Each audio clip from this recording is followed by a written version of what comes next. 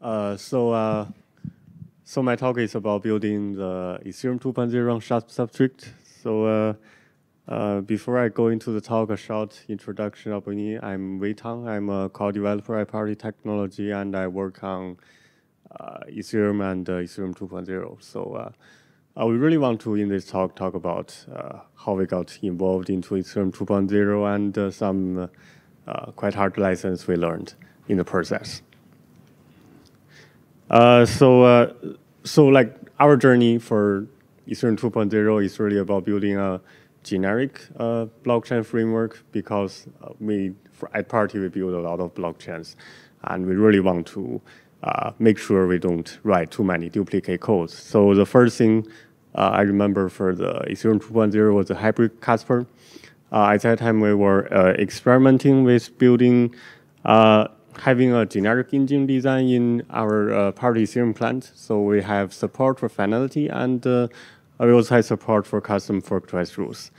So in that case, adding the hybrid Casper FIG turns out to be quite relatively easy task. So we had a working hybrid Casper implementation quite early, and it actually works. But later it comes to the second phase, which is we decided to build a separate blockchain for Ethereum 2.0. So for us, we moved to the Beacon Substrate runtime. So for the hybrid Casper, there's really some performance issues, and we had to abandon that. So to create a separate blockchain for Ethereum 2.0. And what I mean by Beacon Substrate runtime is basically Beacon chain as a substrate runtime. So I really want to go into some of the details of how we think the Beacon chain can work on substrate runtime. But before that, probably a really short introduction about the substrate runtime. So Substrate is an engine to build blockchains, and we figure out that there are two main things that every blockchain needs. It's basically consensus and state execution. It's really hard to generate the consensus part because different consensus can require different, entirely different structures. Like some consensus need finality, some consensus don't need finality, some consensus need to just need the past block, and other probably need to to refer back to a lot of previous block, and also some consensus need to have a lot of accelerated data. Some doesn't really need that, and also we have those vast majority of different fork twice rules. That's really hard to generalize, but we have some helpers. And the second part is state execution. So we figure out we probably can generate the state execution part, and we just call it runtime. We have our current substrate runtime design has some fixed things. Like we have a definition of block. We have something like an extrinsic, which includes what we all know called transactions, and the other part is the inherent intrinsics, which includes things like timestamp, self-read guide, and we also have digits item, which is similar to logs in Ethereum. And we have a definition of runtime externalities, basically how the runtime talk reach the outside world. So we have all these things, and they have some defined structures. And one thing we want to figure out is how we can reuse those structures and make it work for building our Ethereum 2.0 client. Because if we can do that, then we can reuse a lot of the substrate contract and get something for free, like the networking or the substrate light client protocol. So what we end up doing is we create a vapor block. This is basically says that we create a separate block definition.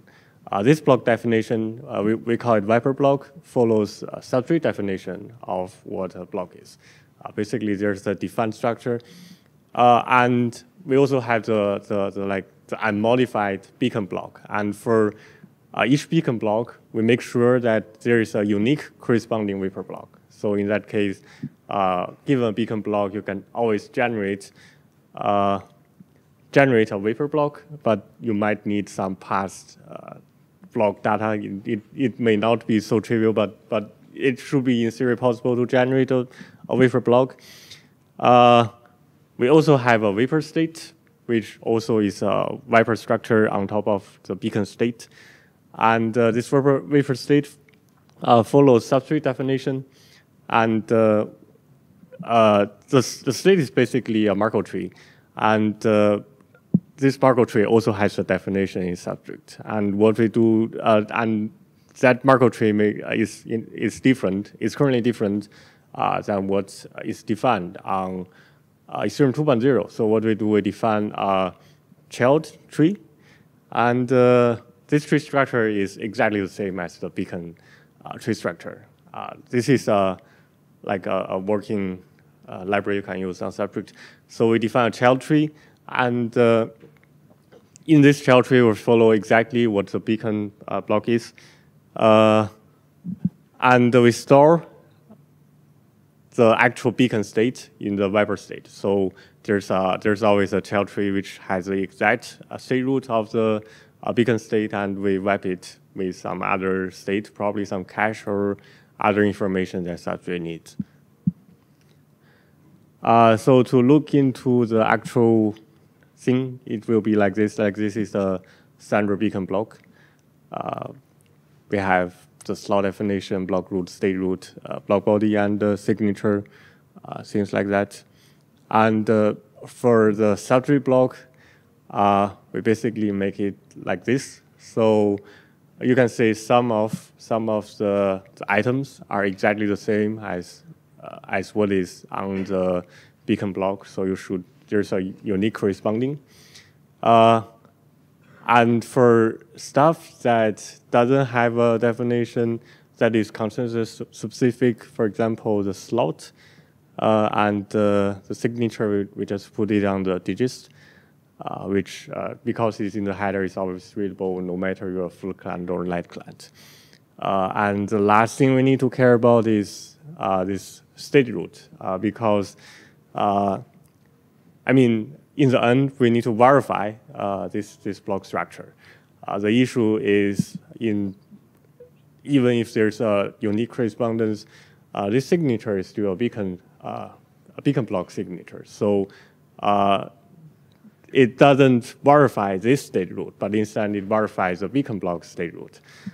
So in that case, we need to find a way to make sure that we can also verify this state root. So how do we do that? We basically, it's not shown here, but we basically create a second digit structure that creates the proof. So an additional the state proof that goes from the beacon state root into the substrate state root, the vapor block state root that we need. And while we're doing this, so this is all about reusability. So when we create this vapor block and we create a consensus engine in Substrate, we can then just directly plug it into Substrate, and it will work with the rest of the Substrate code base, so we can get like a separate networking and also the Substrate light client component for free, and that will be working on Ethereum 2.0.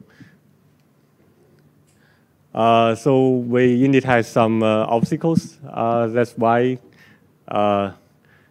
So the issue is we try to do too early of this thing in the specification process. The issue is at that time the specification is still changing a lot, and that creates a lot of problem for us, because for each new release we are basically rewriting everything, and that kind of slow down the process quite a little bit. We still lack a little bit primitives. We have the child Markov tree structure, but we currently don't have a binary Markov tree child tree setup. So that's thing that is we are adding. The BLS works on the runtime like by itself, but the issue is if we don't add new primitives, the BLS will be too slow for production use. So that's also some primitives we need to add. And because we are kind of not too fast on that, the current plan is we do a two client setup. So basically, we have the Substrate runtime plan still in place, but we still want to catch up with the rest of the team. So what we plan to do is we want to build a beacon core, and we want to plug that beacon core. In the future, we want to plug this beacon core into the Substrate runtime. But currently, we are also building using this beacon core to build a Substrate to build a Ethereum 2.0 client without Substrate runtime. But we are still trying to use a limited set of Substrate components so that we can reuse things and not write too much. And later, still using this beacon core, we want to build a full Substrate runtime on top of it. So these two client setup is basically one with Substrate runtime and another with not. And we didn't join the interop on site, but I tried to hack it at home, and it mostly works last month.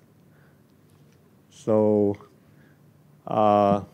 basically, we are talking about